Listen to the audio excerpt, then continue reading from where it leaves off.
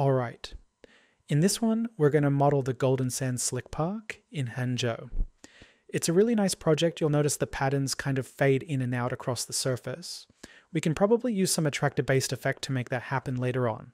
So first, let's talk about how we're going to model this. The best way to go is to build the base geometry using sub-D. Then we'll handle the patterns separately in Grasshopper.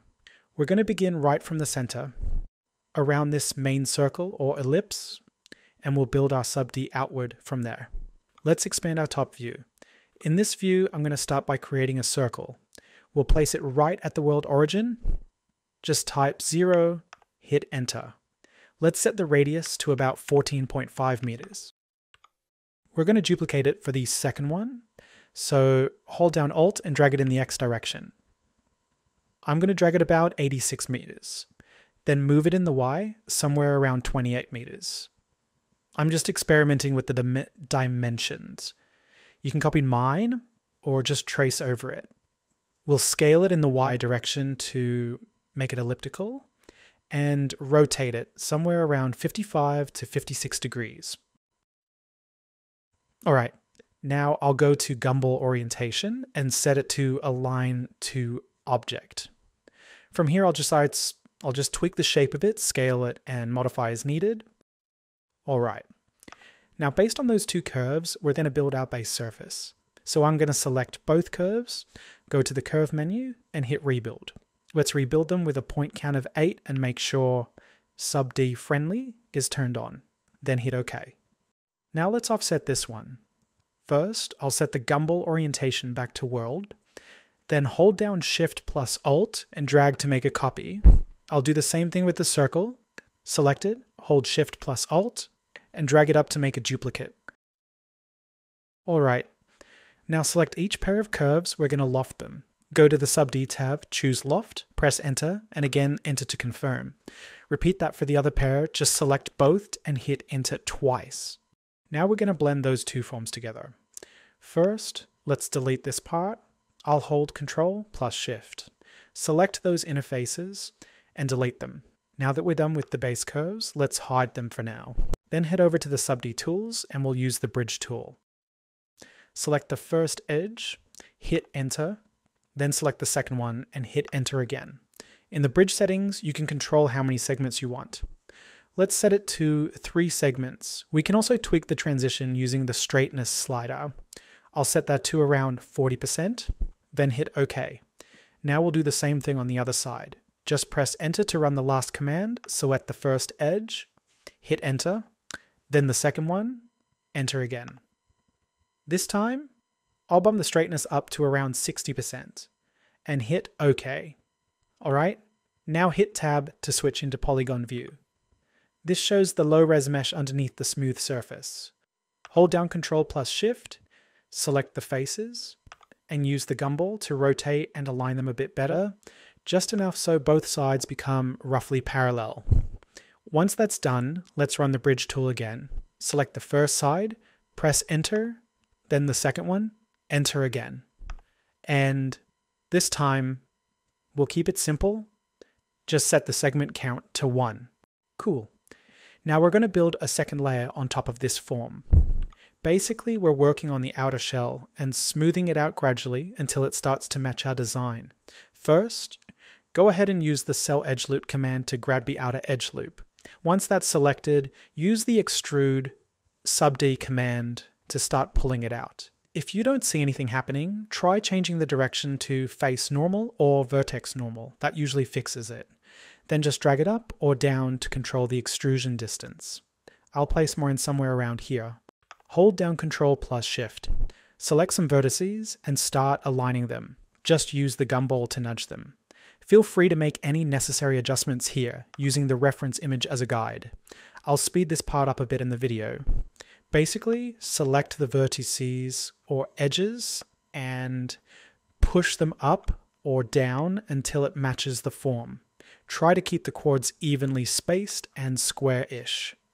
That'll help later when we apply patterns. Once that looks good, we're going to extrude this one more time. This will be our outer edges. Again, select the edge loop and use the Extrude sub-D command. This time, just pull it out a little. Repeat the process, hold Ctrl plus Shift. Select the vertices, edges, or faces and adjust the shape. Use your reference and move things around until the exterior feels right compared to the reference. I'll fast forward again here. Next, let's switch to perspective view and move the whole sub-D up by 16 meters in the Z direction. Then select the border edge loop and move it down by the same value, minus 16 meters. So we get the side facade area. But this creates a blobby transition from the roof to the side. Let's make this a hard transfer. So, select this edge loop. Then go to the sub-D crease tools and right-click to apply a hard crease. You'll see that gives us a straight, sharp transition along that edge. Right now it's a bit too flat, like a straight inclined wall. So next we'll give it a bit more curvature on that side. We're going to use the expand edge command here. Just double-click the base edge loop to select it and hit enter. That'll create a new loop along the selected loop. In the offset settings, let's set it to small and hit enter. Now select the new edge loop we just added and move it up slightly, a bit in the Z direction. That gives us a little bit of raised thickness on the side. Next up, we're going to start shaping those openings. Just sliding certain edge loops upward will do the trick. I'll use the slide command and select the edge loops that define where the openings will go. Just slide those up or down, depending on how the form is supposed to pop out. Now I'm going to repeat the slide command a few times over different areas. To speed that up, you can type asterisk and slide. That'll repeat the command each time it finishes. So I'll start sliding these edges here, then do the same thing on this other side, slide them up. You can also just select vertices and slide those too. Same idea. For this section, I'm actually going to slide things down a bit. Since in the 3D reference the roof isn't perfectly flat, it dips slightly, so I'm adjusting both sides to match that shape. Okay, now let's continue and start preparing the surface for the pattern. One important thing here, we need the quads to be evenly distributed and roughly squarish. Right now, they're a bit stretched, more like rectangular-ish.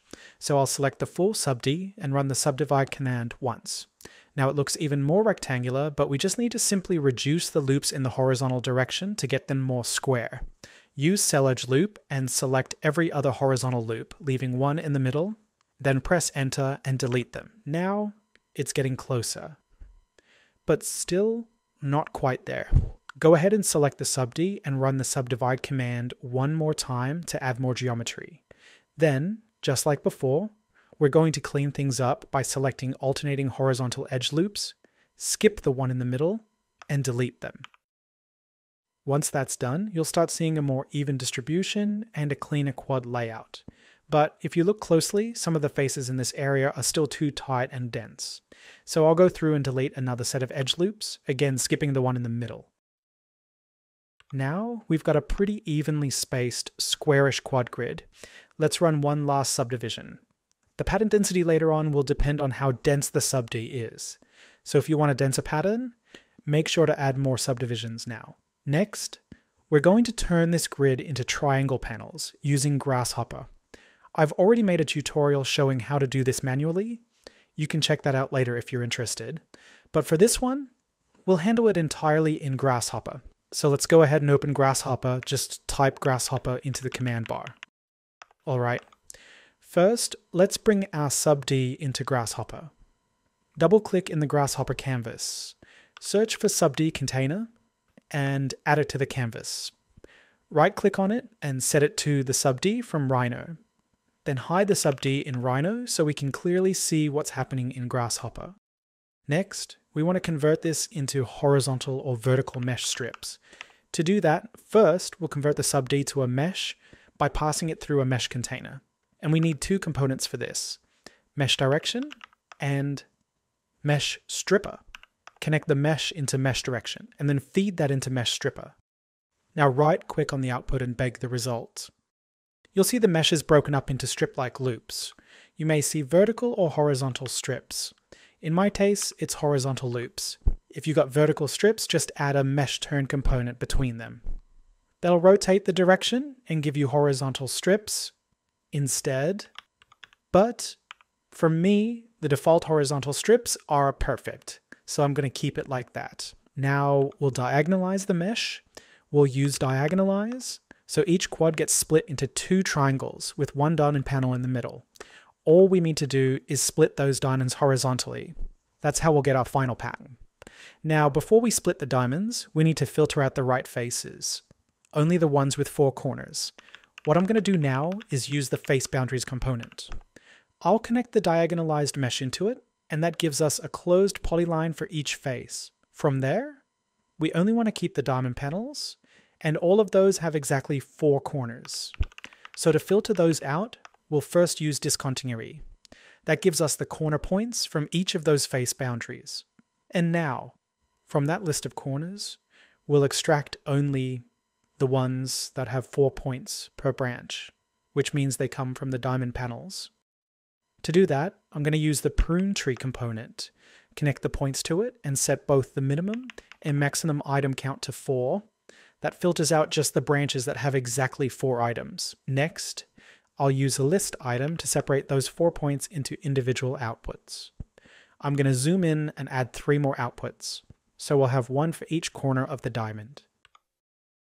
Now, we just need to connect the corners using the line. Start from the first point to the third one, skipping the one in the middle. This gives us a vertical line, but since we want a horizontal split, I'll test connecting from the second to the 4th point instead. That gives us a horizontal line. And now you'll start seeing the pattern emerge. Now, we just need to merge those lines with the existing mesh wireframe, so we can create a new mesh with this pattern. I'll use the mesh edges component on the diagonalized mesh. That gives us the edges we want to merge with our new lines. But before we merge, let's take a look at the data structure. I will drop in a param viewer so we can compare things. For the mesh edges, both naked and closed, I've got 12 branches in my case, but the new lines we just made have over 1,300 branches, so we need to match them first. I'll use the trim tree component to remove the top level branches. Now it matches the mesh structure. Once that's done, we can merge both edge sets together. Now the output should also have the same branch structure. At this point, I'll use Weaverbird's mesh from lines component. Connect the combined wireframe, and that gives us the new patterned mesh. You'll notice some areas look a bit stretched. We'll fix that shortly. Before we move on, let's clean it up using Combine and Clean. Then flatten it to merge everything into a single mesh. Okay, now we're going to turn those mesh patterns into frames. First, I'm going to extract the boundaries of each panel. We'll use the face boundaries component again. Now to scale them from the center, I'll use the area component. The centroid will be our scaling center. For the scale factor, let's just set a fixed number for now. Something between 0 and 1, depending on how thick you want the frames. Next, we'll merge the original outlines with the scaled down versions. Once that's set, we can go ahead and create a loft between each pair. But first, make sure to graft both inputs. This will put 2 items in the same branches, so we can loft them together. We'll use the Mesh Loft component. This one's from the Chromodoris plugin. All the plugins used in this video, like Mesh Loft, are linked in the description, so you can install them first and then continue following along here. After that, I'll clean things up using Combine and Clean, and let's give it a quick custom preview. I'll assign a light gray material just to see the result more clearly. Here's what it looks like. Each panel has a small opening in the middle, but it's a bit plain right now. All the openings are the same size, and it's not that interesting visually. So next, we're going to add some variation. We'll control the opening size using a gradient based on how far each panel is from the edge. Let's scroll back up to the start of the definition. I'm going to extract the boundary edges from the original sub-D. First, we'll convert the source sub-D into a breadth. Then I'll use breadth edges and extract the naked edges. These give us the outer boundary curves of the breadth. Let's bring those curves forward. They're going to act as our attractor curves. Based on the distance between each panel and these attractors, we'll be able to control how big or small the openings are. Now we're going to use the pull point component. We'll use the centers of the panels as the points and the attractor curves as the geometry we're pulling to. The result will give us the distance from each panel to the nearest part of the edge. Next, we'll remap that distance to control the opening sizes. For the source domain, I'll use the bounds component. And for the target domain, let's build one using construct domain. I'll set it from 0 to something like 0.999, just under 1. Now you'll start noticing the effect. Panels that are closer to the edges open up more, and the ones further away close down. If you're seeing weird black shading or inverted lighting inside the panels, that's probably a normal issue. So after Combine and Clean, I'll run Unify Normals to fix it. At this point, everything's working. Now let's give it some thickness using Weaverbird's Mesh Thicken. Connect the final unified mesh into it and set the thickness to around 0.12 meters. You'll see the result immediately. We've got thickness now, but if you zoom in, some of the shading still looks weird. That's probably because of automatic welding or smoothing. So I'll use the unweld mesh component. Set the angle to 0 degrees, and that should fix all the shading artifacts. And that's basically it. You can now control the thickness, the distance-based scaling, and tweak the attractor curves however you want. Feel free to play around with the values and test different effects. Alright, that wraps up this video. If you want access to the final Grasshopper script and the project files, they're available on Patreon. Thanks for watching, and if you liked this video, you'll definitely like the next one too, and I will see you there.